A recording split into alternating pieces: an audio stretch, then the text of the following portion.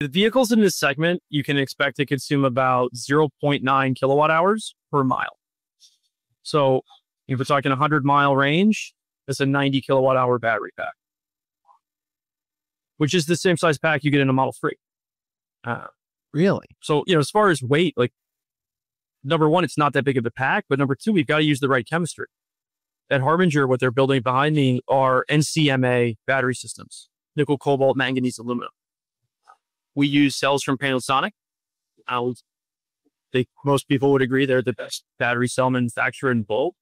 And one of the reasons we made that choice is we get very high energy density battery systems.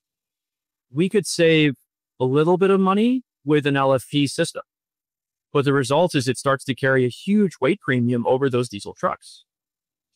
There are not enormous margins available to truck operators.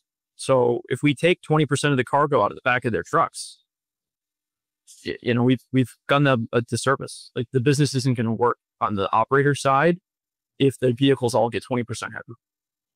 So with the batteries that we built here, combination of the right battery, the right size, the right chemistry, right drivetrain system, we build vehicles that are not only selling for about the same price as a diesel truck, they have about the same weight as a diesel truck.